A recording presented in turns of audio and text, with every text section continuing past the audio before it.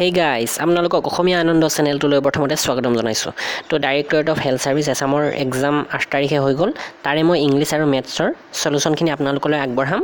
GS সেকশনটো আপোনালোকে নিশ্চয় অন্যান্য ইউটিউব চেনেলত পাইছে, হয়তো ম্যাথছো পাইছে, তথাপি মই এইটো সেশন আপোনালোকলৈ আগবঢ়াব বিচাৰিছো কাৰণ এই ম্যাথছ কেইটা এসএসসি আসাম পুলিচ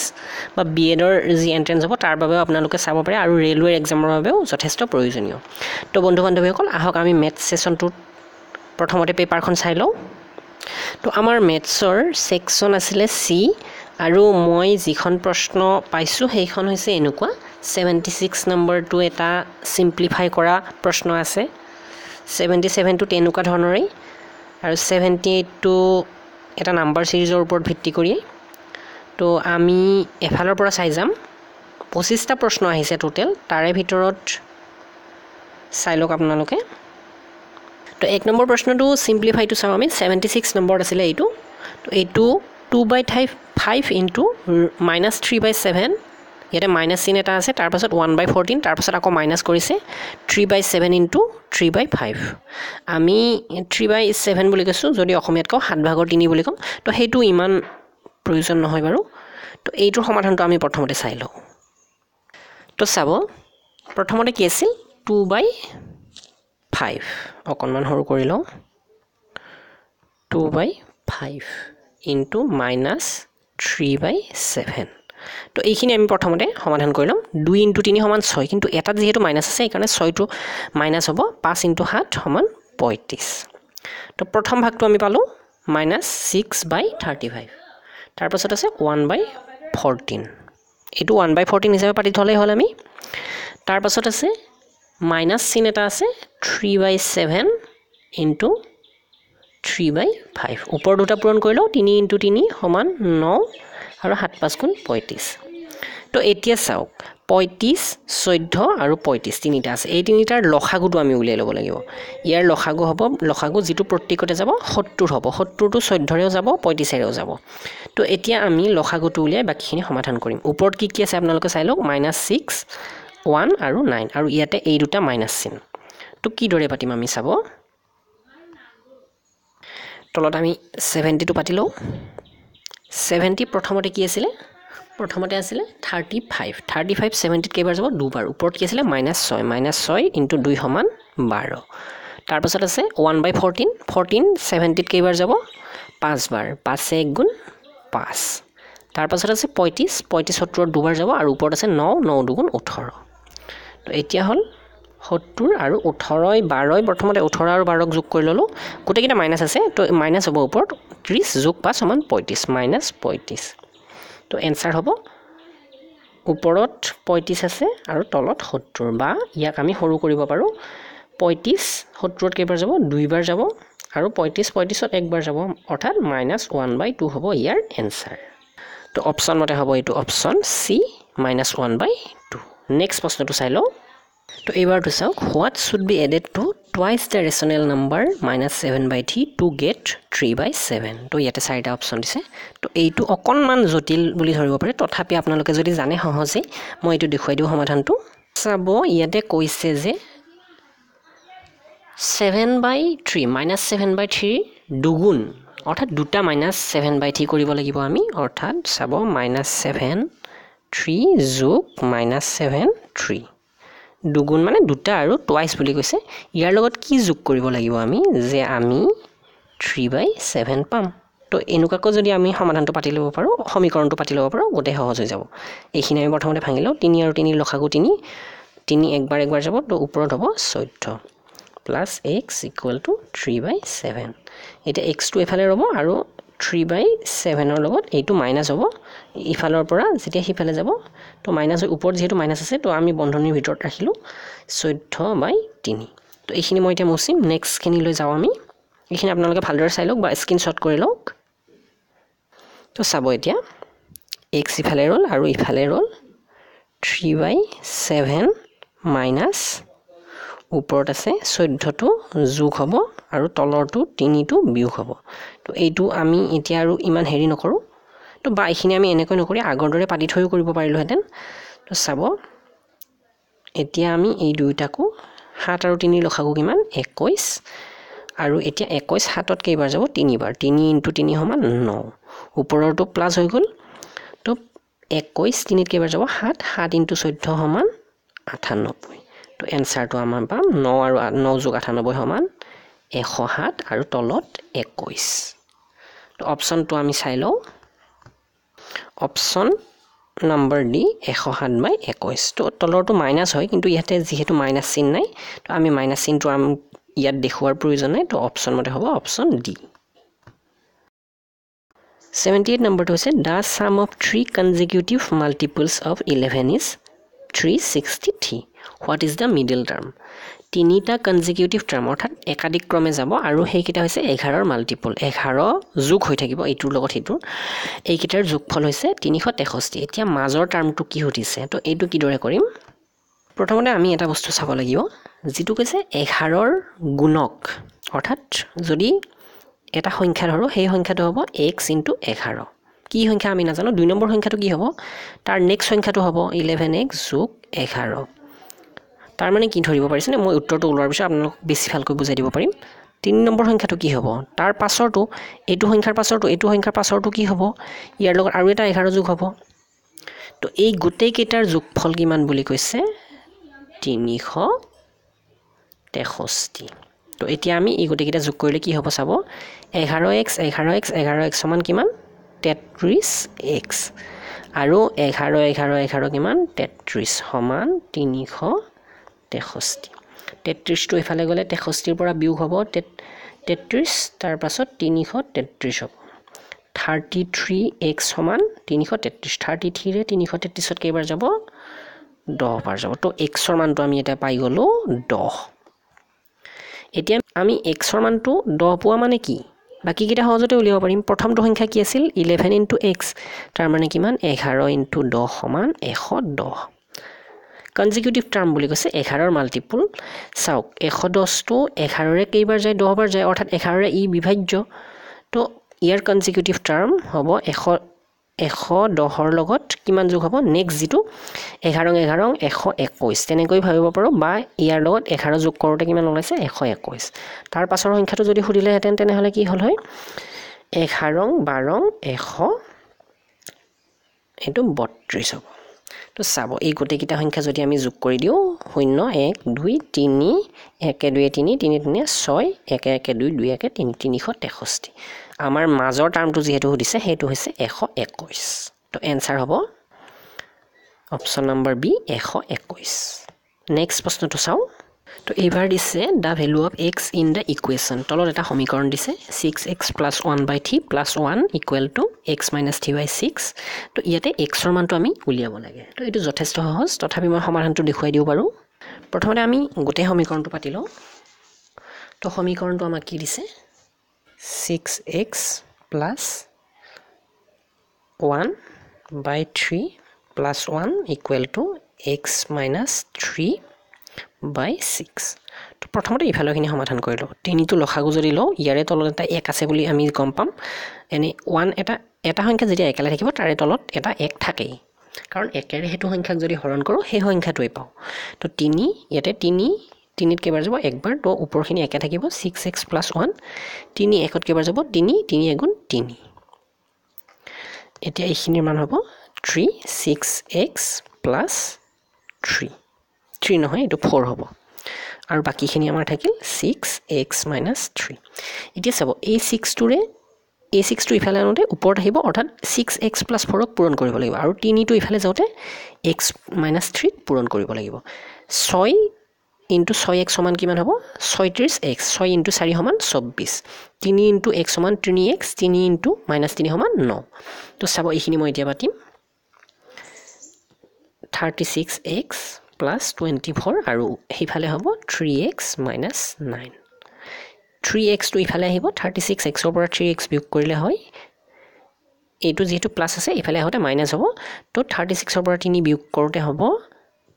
33x আৰু 24 টো যেতিয়া ইফালে যাব ই প্লাসত আছে মাইনাস হ'ব -24 আৰু -9 হ'ব -33 x সমান 33 ৰে -33 যদি আমি হৰণ কৰো কিমান পাম -1 তো আমাৰ এনসাৰ হ'ব অপশন নাম্বাৰ ডি -1 তো 83 নম্বৰ প্ৰশ্নটো মই সেকেন্ড সেশনটোত আগবঢ়াম আপোনালোকলৈ 84 টো চাওক which of the following number is a perfect square তো চাওক perfect square হৈছে অৰ্থাৎ এইটো কি হ'ব লাগিব x into x হয় x square অৰ্থাৎ x square ৰ মান এইটো হ'ব লাগিব বা যিকোনো এটা হ'ব লাগিব তো চাব এতিয়া যদি আমাৰ মুখস্থ থাকে স্কয়াৰবোৰ তেনেহলে যথেষ্ট সহজ হয় বা আমি স্কয়াৰৰ ফৰ্মুলাটো জানিলেও সুবিধা হৈ পৰে কিন্তু এনেকুৱা ক্ষেত্ৰত আমি কি কৰিম 1057 টো চাওক ইয়াতে আমি এটা কথা জানো ইয়াৰ ওচৰৰ সংখ্যা এটা 30 * 30 সমান কিমান 900 হয় 30 গুণ তাৰ পাছত চাওক 31 * 31 যদি কৰো আমি কিমান হ'ব হেইদৰে আমি এফালৰ পৰা যদি যাও তেনেহলে আমি দেখা পাম যে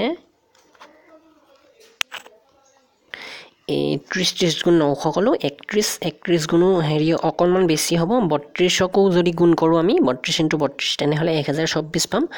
তাৰ পাছত 1024 ইতিমধ্যে 32 ক স্কয়াৰ কৰিলে আমি পাও চাওক তাৰ পাছৰ সংখ্যাটো হৈছে 33 ইয়াক যদি আমি স্কয়াৰ কৰো কিমান পাম 1089 তো ইয়াৰ মাজত এটা সংখ্যা ৰল ইয়াত ৰৈছে নেকি বাৰু 32 আৰু 33 ৰ তো ৰোৱা নাই তো চাব 1024 আৰু 1089 পালে মাজত সংখ্যাটো ৰৈ গল 1057 তো এইটো পাৰফেক্ট স্কয়াৰ হ'ব নোৱাৰে কাৰণ এইটোৰ কাৰণে 32 আৰু 33 ৰ মাজত কোনো ধৰণৰ সংখ্যা নাই আৰু তাতে দশমিকত দিলে এইবোৰ পাৰফেক্ট স্কয়াৰ বুলি নকয় তো এইটো কেনসেল হৈ গল তাৰ পাছৰ সংখ্যাটো যদি চাও এইটো লাষ্টৰ সংখ্যা কেটা চালে আমি গম পাম 3 আছে ইয়াতে 53 আছে এইটো এটা অযুগ্ম সংখ্যা তো এইটো এটা স্কয়াৰ হ'ব নোৱাৰে এইটো চাব 7921 এইটোক যদি আমি ভালদৰে চাও এইটোই হ'ব এটা পাৰফেক্ট স্কয়াৰ তো এইটো আমি কি দৰে চাম হেইটোটো আমি জানিব লাগিব আৰু এটা ট্ৰিক আছিল তো সেই ট্ৰিকটো মই আপোনালোকক ভালদৰে কৈ দিও আপোনালোকে 1 ৰ পৰা 9 লৈ স্কয়াৰ কৰক 1 স্কয়াৰ সমান 1 2 স্কয়াৰ সমান কিমান 4 এইদৰে চাব 3 স্কয়াৰ সমান কিমান হ'ব 9 ইয়াতে চাওক এটা বস্তু 3 স্কয়াৰ সমান 9 4 স্কয়াৰ কৰিলে কিমান হয় 16 তো এককৰ সংখ্যাটো যাওক 6 9 4 1 তাৰ পিছত 5 স্কয়াৰ কৰিলে 25 আহে অৰ্থাৎ এককৰ ঘৰ থাকে 5 6 স্কয়াৰ কৰিলে 36 আহে এককৰ ঘৰ থাকে 6 7 স্কয়াৰ কৰিলে আহে 49 এককৰ ঘৰ থাকে 9 8 স্কয়াৰ কৰিলে আহে 64 এককৰ ঘৰ থাকিব 4 আৰু 9 স্কয়াৰ কৰিলে আহে 81 এককৰ ঘৰ থাকিব 1 তো আমি এককৰ সংখ্যাটো চাই লও 4 1 4 9 4 4 গুণ হলো 6 আহে 9 6 5 এককৰ ঘৰত যদি এই সংখ্যা কেইটা আহে তেতিয়াহে আমি কম পাব লাগিব যে হেইটো এটা পারফেক্ট স্কয়াৰ তো চাওক ইয়াতে 1 নম্বৰটো 7 আহিছে 7 থাকে নেকি কৰবাত পাৰফেক্ট স্কয়াৰত ইয়াতে 1 ৰ পৰা 9 লৈ স্কয়াৰ কৰোতে তো 7 নাই তো এইটো তেনেকৈ আমি এলিমিনেট কৰিব তিনিও নাহে স্কয়াৰ কৰোতে চাওক ইয়াতে কৰবাত 3 আহিছে নেকি আমি যদি 3 3 গুণ কৰো 9 হয় কিন্তু 3 শেষৰ সংখ্যাটোত আহিব নোৱাৰে যদি হেইটো পাৰফেক্ট স্কয়াৰ হ'ব লাগে 1 কিন্তু আহে 1 চাওক 1 ইয়াতে আহে 9 9 গুণ 81 1 আহিছে 1 1 গুণ 1 তো এইটোত আহিছে 2ও নাহে স্কয়াৰ 2 সংখ্যাটো দেখাত যদিও যথেষ্ট ধুনীয়া সংখ্যা কিন্তু ইয়াত লাষ্টৰ সংখ্যাটো যদি 2 আহে তেনেহলে হেইটো পাৰফেক্ট স্কয়াৰ হ'ব নোৱাৰে তো এইটোই হ'ব আমাৰ পাৰফেক্ট স্কয়াৰ তো আপোনালোকে এই ট্ৰিকটো মনত ৰাখক 1 ৰ পৰা 9 লৈ স্কয়াৰ কৰক আৰু তাৰ পাছত 1 1 গুণ 1 হৈছে এইটো এককৰ সংখ্যা কিন্তু 6 6 গুণ 36 কৰোতে এককৰ ঘৰ হৈছে 6 হেইদৰে আপোনালোকে এককৰ সংখ্যা কেটা চাওক আৰু হেইকিটা মুখস্থ ৰাখক আৰু এনেকুৱা ধৰণৰ প্ৰশ্ন আহিলে আপোনালোকে জাস্ট হেইটো চাই আপোনালোকে বাকি কিটা কাটি দিব পাৰিব আৰু শুদ্ধ উত্তৰটো টিক কৰিব পাৰিব তো এটো যথেষ্ট ইম্পৰ্টেন্ট ট্ৰিক আছিল এইবাৰ প্ৰশ্নটো হৈছে in a right ট্ৰায়াঙ্গল da length of the hypotenuse and a side are respectively 5 cm and 3 cm what is the length of the remaining side তো যেটো ৰিমেইনিং সাইড ৰল হেই সাইডটোৰ লেন্থটো আমাক খুদিছে তো ইয়াতে চাব এটা কথা সদায় মন কৰিবলগীয়া ত্ৰিভুজৰ কোনো এটা সাইড সদায় অন্য দুটা সাইডৰ যোগফলতকৈ কম হ'ব তো হিপোটেনিয়াস মানে হৈছে ইয়াৰ কৰ্ণডাল হৈছে 5 cm আৰু এইটো হৈছে ৰাইট এংগল ট্ৰায়াঙ্গল ৰাইট ইয়াতে এংগল এটা থাকিব লাগিছিল এইটো ৰাইট বুলি ক'লে আমি বুজি পাব লাগিব যে এইটো এটা ইয়াত 90 ডিগ্ৰী কোণ এটা থাকিব অৰ্থাৎ সমকোণী ত্ৰিভুজ তো এই যেটো কোণ এটো 90 ডিগ্ৰী হোৱাৰ লগে লগে এটা বাহু যদি 3 cm ধৰো আন দুটা বাহুৰ যোগফল what is the length of the remaining sides হৈছে আন দুটা বাহুৰ যোগফল সদায় ইয়াতকৈ ডাঙৰ হ'ব লাগিব তো ইয়াতকৈ ডাঙৰ হ'ব লাগিলে আমি কি কৰিম চাব ইয়াতে 4 cm আছে 2 cm আছে আৰু 8 cm আছে তো চাওক 1 নম্বৰতে আহিলে এই কৰ্ণডাল ইয়াতে চাব গ'লে 4 সেন্টিমিটাৰটো হ'ব পাৰে 3 একে 4 এডাল 1 সেন্টিমিটাৰ যদি এডাল 3 সেন্টিমিটাৰ কিন্তু যেহেতু কৰ্ণডাল 5 সেন্টিমিটাৰ দিছে তো আপুনি গম পাব লাগিব যে ৰিমেইনিং যি দুটা সাইড আছে সেই দুটাৰ যোগফল 5তকৈ ডাঙৰ হ'ব তো 8 সেন্টিমিটাৰটো হ'ব ইয়াৰ শুদ্ধ উত্তৰ তো আমাৰ এইবাৰটো চাব বাই which smallest natural number should 5240 be divided so that the quotient is a perfect cube তো ইয়াতে কিউবৰ কথা আহিলে আগৰটো আছিল স্কয়াৰ বা স্কয়াৰ ৰুট এটো কিউব ৰুট আমি উলিয়াব লাগিব তো ইয়াতে 1 নম্বৰতে আমি চাব লাগিব 5240 ভাগ কৰিব লাগিব ভাগ কিহেৰে 5 11 2 17 এই চাৰিটাৰে ভাগ কৰিব লাগিব ভাগ কৰিলে আমি যেটো ভাগফল পাম সেই ভাগফলটো এটা পাৰফেক্ট কিউব হয় নে নহয় হেতু চাব লাগিব তো 1 নম্বৰতে আমি 53240 ক 11 ৰে যদি হৰণ কৰো তেনে হলে আমি পাম 4890 এতিয়া যদি 1 ৰ পৰা 10 লৈ আপোনালোকে কিউব কৰি চাই তেনে হলে এককৰ ঘৰত যেটো সংখ্যা পাব হেতু চাব মই লিখি নিদিও ডাইৰেক্টলি কৈ দিও 1 ক যদি কিউব কৰো তেনে হলে 1 এই পাম 2 কিউব কৰিলে পাম 8 3 কিউব কৰিলে পাম 27 অৰ্থাৎ এককৰ ঘৰৰ সংখ্যাটো 7 আৰু 4 কিউব কৰিলে পাম 64 বা 64 এককৰ ঘৰৰ সংখ্যাটো হৈছে 4 5ক যদি কিউব কৰো তেনে হলে আমি পাম 125 এককৰ ঘৰৰ সংখ্যাটো হৈছে 5 তো এইদৰে গোটেইকিটা চালে 6 কিউব কৰিলে এককৰ ঘৰটো হ'ব 6 7 কিউব 3 হ'ব 8 কিউব কৰিলে 2 হ'ব আৰু 9 কিউব কৰিলে 9 হ'ব আৰু 10 কিউব কৰিলে আহিব 1000 বা লাষ্টৰ ঘৰত 0 চাওক ইয়াতে এটা 0 আহিছে যদি এটো পাৰফেক্ট কিউব হল হয় তেনে হলে এটো হয় 1000 হ'ব লাগিব হয় 1 লাখ হ'ব লাগিব এই সংখ্যাটো পাৰফেক্ট কিউব কেতিয়াও হ'ব নোৱাৰে কাৰণ 0ৰ পাছত 9 আছে 0ৰ পাছত আৰু দুটা 0 থাকি লাষ্টত 1 থাকিব লাগিব তেতিয়া হেতু পাৰফেক্ট কিউব হ'ব তো 1 নম্বৰ অপচনটো আমাৰ কেনসেল হৈ গল এতিয়া 2 ৰে ভাগ কৰিছাও 53240 2 ৰে ভাগ কৰিলে আমি পাম 26620 তো চাওক আকৌ এটা 0 আহিছে ইয়াৰ আগত আছে 2 ইয়াৰ আগত যদি 0 0 দুটা থাকি 1 হল হয় তেনে হলে হেতুহে হল হয় পাৰফেক্ট কিউব তো এইটো কেনসেল হৈ যাব 3 নম্বৰটো চাও সি 5 ৰে যদি ভাগ কৰো আমি পাম 1648 তো চাওক কিউব কৰোতে 1 ৰ পৰা 10 লৈ 8 আহে নে নাহে এককৰ ঘৰত আহে 2 কিউব কৰিলে 8 আহে তো এইটো আমি চাই লব পাৰো কিন্তু ইয়াক আমি যদি আকৌ কিউব হয় নে নহয় গোটেইখিনি চাও অকনমান অসুবিধা হ'ব তো আমি আৰু এটা অপচন যেহেতু বাকি ৰল এইটো চাই লও 17 ৰে যদি আমি 53240 ক ভাগ কৰো তেনে হলে আমি পাম 3131